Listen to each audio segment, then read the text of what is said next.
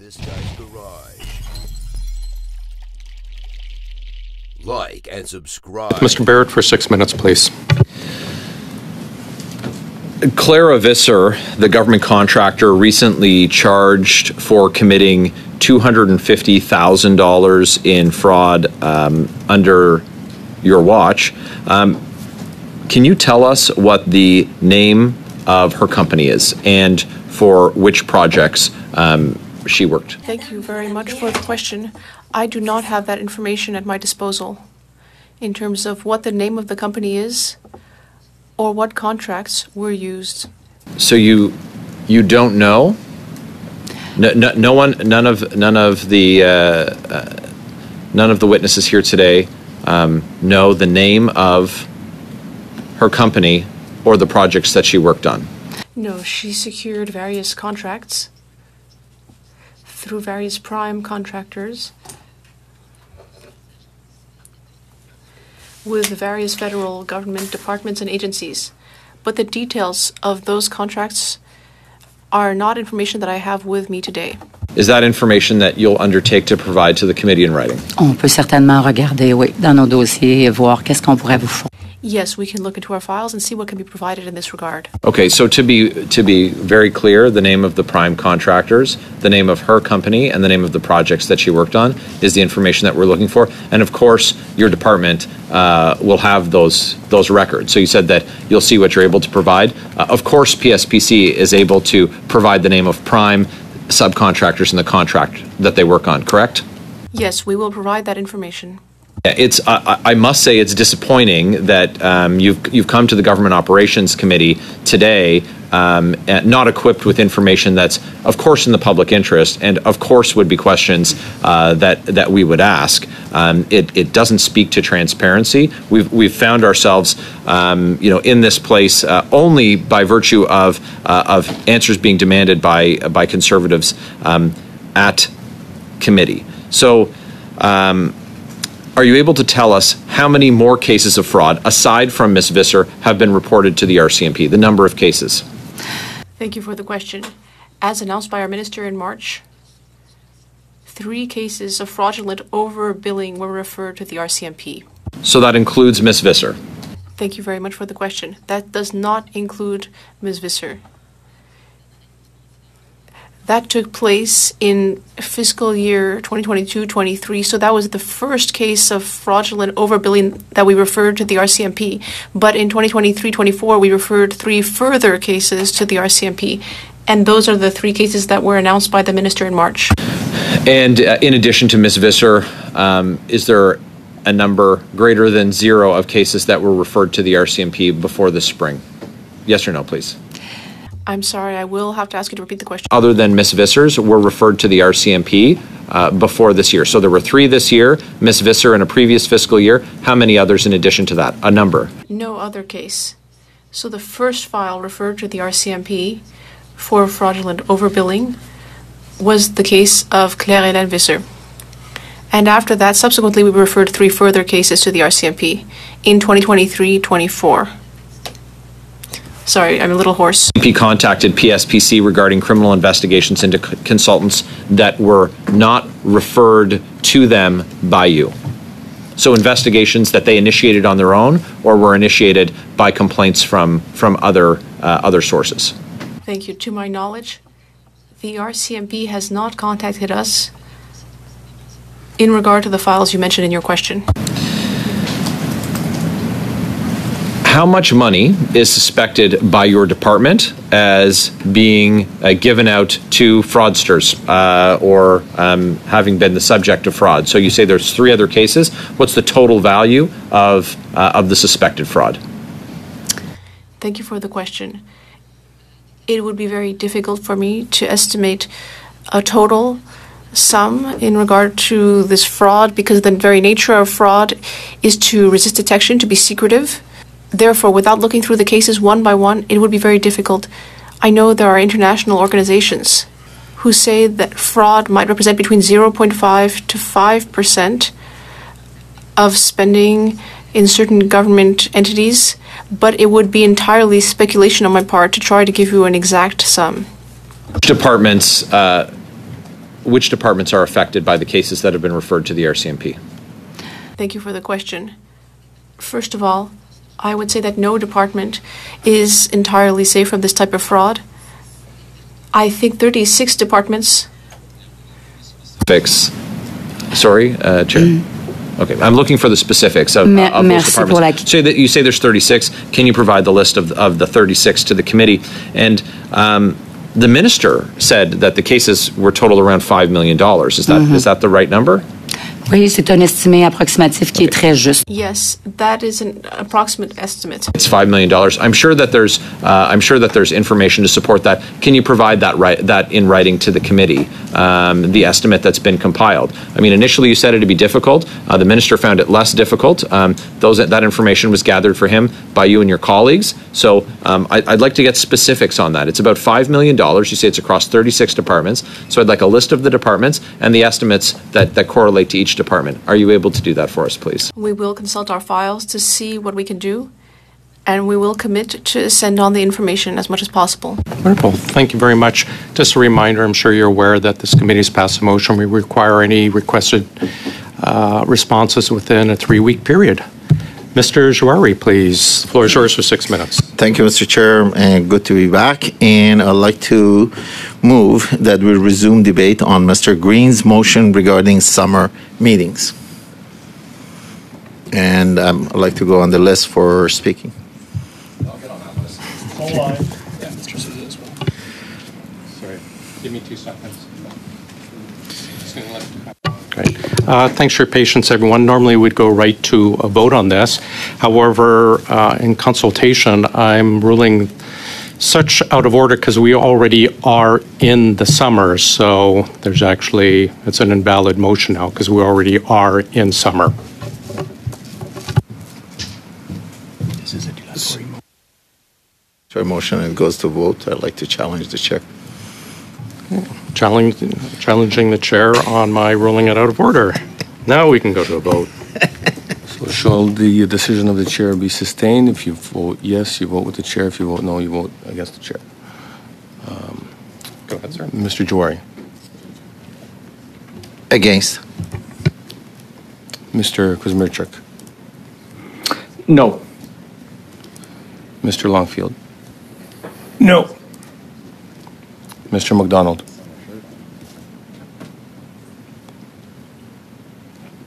Mr. McDonald? Yes, Ken. Against. There we go. Mr. Sousa? No. Mr. Barrett? Yes. Ms. Block? Yes. Mr. Brock? Oui. Madame Vignola? Oui. Mr. Julian? It was a crazy ruling. Against. The worker bees are back. 4 yeas, 6 nays. It was crazy. It was wacko. I take great offense, Mr. Julian, at my interpretation of that, but thanks. I am overruled, so we now will vote on resuming Mr. Green's motion. Mr. Jouari? Yes. Mr. Kuzmirchuk? Yes. Mr. Longfield? Yes.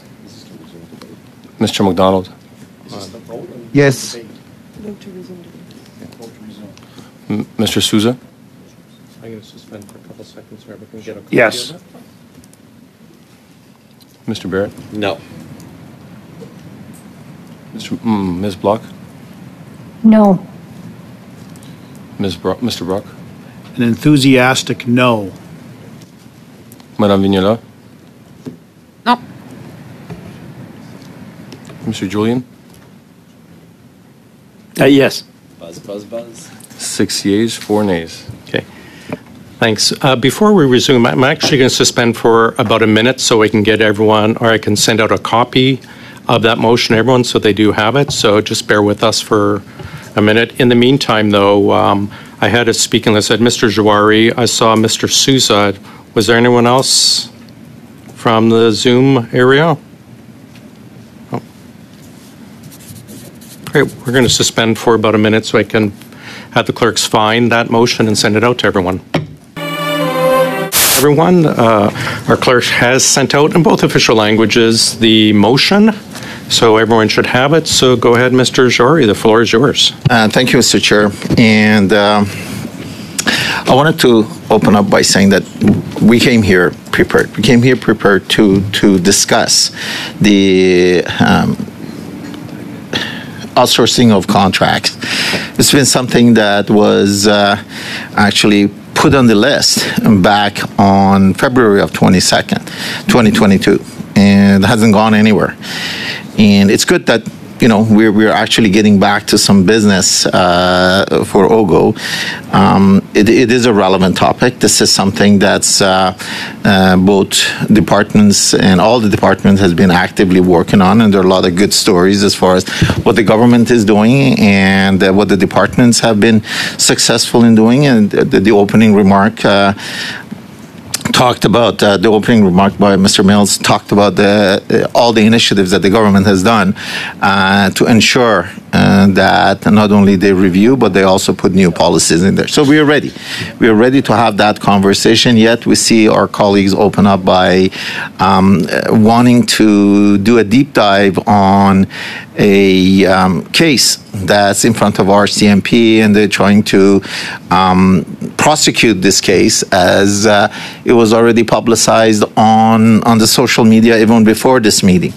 So on that note, we would like to actually say, if it was about this, we would have engaged. But now that we're going down the path of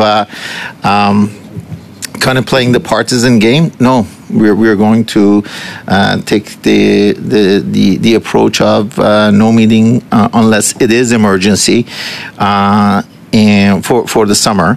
And this is a path that's available to us, and this is the path that we're choosing to do. Had we not gone down that road and not taken that approach, and as you could see, we provided the list of all the speakers. We are all ready. We are ready to engage on that. We would have engaged, but not now. On that note, I yield the floor back to you, Chair, and those are the points I wanted to make. So we are ready. We're ready to engage, but not on partisan, not during the summer, not for non-emergency, about the case that's in front of the RCMP. Thank you, Chair. Thank you. I support this motion, and I think some others do as well, and I say we move to vote. Thank you. I have Mr. Barrett, then Mr. Brock, and then Mr. Julian. Mr. Barrett, go ahead, sir. I'm not surprised, of course, Chair, that Liberal members of the committee want to try to cover up the corruption and failures and fraud that has run rampant after 9 years of their government. Here we have departmental officials in front of us. We have matters that have been referred to the RCMP, but like so many cases when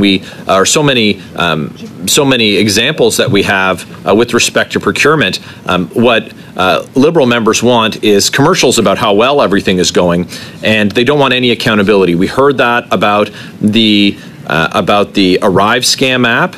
It was supposed to cost $80,000.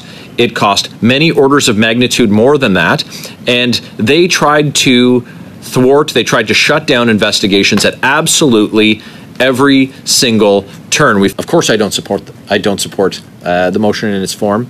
I have more questions for officials. So if this is going to get shut down, I will speak again, Chair, to at least advise the officials of what my questions are for them. Give them the opportunity to get back to us with some of those answers, because Canadians deserve the accountability. When I talk to them, when I hear from them, they're demanding accountability, and that's the function that we're providing for them. So So I'm interested to hear what some of my colleagues have to say about this. But if this meeting is not going to go forward with questioning officials, I'll have more questions to pose to the officials, even if the Liberals are going to block the bureaucrats from answering them. Mr. Brock, you're up next. Thank you, Chair. I have much to say, but I want to start by offering my sincerest apologies to Mr. Laporte, Mr. Mills, Mr. Albert, and Madame Poulin for this shameless display of a cover-up between the Liberal government and the NDP coalition partners. Because we're all here to do a job. You all have jobs to do when you get back to your respective offices. We are taking you away from your respective offices and the good work that you do day in and day out. And it's no different with politicians. As parliamentarians, we're parliamentarians all year long. We're not parliamentarians when the House is sitting. We don't take a 3 to 4 month break and not worry about our responsibilities to the government, to Canada, to address ongoing issues that are a prevalent concern in Canada. And that is the issue with respect to the fraudulent billing and the broken procurement system that we have in this country that has allowed fraudsters and grifters to take advantage of a broken system that didn't provide the appropriate oversight.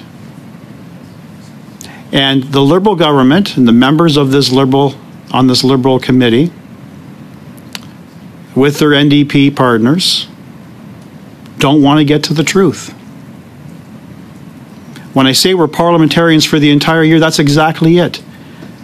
As Michael Barrett articulated, my colleague, members of my community in Brantford-Brant, my constituency, know that I have to work year-round. I have to work from time to time in Ottawa and for extended periods of time in Ottawa, in addition to my responsibilities to my community. In essence, parliamentarians can walk and chew gum at the same time. And as my colleague indicated, 90% of the Liberal members of this committee and the NDP member are not here physically in Ottawa. They're taking advantage of what Parliament has allowed in terms of a hybrid format to do just that, walk and chew gum at the same time. We all remember the famous slogan that Justin Trudeau used in 2015, "Sunny ways, Canadians, sunny ways." He even then wrote an open letter to Canadians, and I'm going to read various passages of that letter. It was dated November the 4th, 2015. Starts off, "My dear friends." Point of order, Mr. Chair. And there's a point of order. Excuse me, Mr. Brock. Yes, Mr. Jory. First of all, I want to thank you for the latitude that you've shown on the spectrum of the conversation that we're having, and also thanks to all my colleagues for the patience. But I'm not sure, and Canadian now can see exactly why we call it this meeting a politicization than anything else. Or what's the having point of order, said that, please, I'm looking for relevance of referring to by-elections and referring to, it's all about to the fact that the motion that we are debating. Thanks. So what's the relevance? I do find it relevant, but we always do offer very, very wide berth for such debate, and it is, the motion put forward allows, because it's not very specific, allows an extremely wide area to debate. Continue, Mr. Brock. So partway through this open letter to Canadians, the Prime Minister says, "Our country faces many real and immediate challenges, from a struggling middle class to the threat of climate change. If we are to overcome these obstacles, Canadians need to have faith in their government's honesty and willingness to listen." Emphasis mine. "That is why we committed to set a higher bar for openness and transparency in Ottawa. Government and its information must be open by default. Simply put, it is time to shine more light on government to make sure it remains focused on the people it was created to serve, you. But in order for you to trust your government, you need a government that will trust you. When we make a mistake, as all governments do, it is important that we acknowledge that mistake and learn from it. We know that you do not expect us to be perfect, but you expect us to work tirelessly and to be honest, open, and sincere in our efforts to serve the public interest. Before the election, we also made a commitment to bring new leadership and a new tone to Ottawa. Moving forward, we will pursue our goals and objectives with a renewed sense of collaboration. We fully understand and appreciate that partnerships with provincial, territorial, and municipal governments are vital to deliver the real positive change that we promised you. To close, I am deeply grateful to have this opportunity to serve you and every Canadian across our great country. I am committed to leading an open, honest government that is accountable to Canadians. Repeat, accountable to Canadians. Lives up to the highest ethical standards. Brings our country together and applies the utmost care and prudence in the handling of public funds. Thank you for having faith in me. Thank you for putting your trust in our team. We will not let you down. What an absolute joke. An absolute lie. We're talking about fraud in this committee. In my respectful opinion, the Prime Minister, Justin Trudeau, committed the biggest fraud on this country and Canadians. Everything that I read out in the record, he has done the complete opposite. So in addition to that, I would be asking Mr. Brock, you... I apologize. It's 1 o'clock. We are out of resources. We only booked to 1, so I am adjourning at this time. Sorry.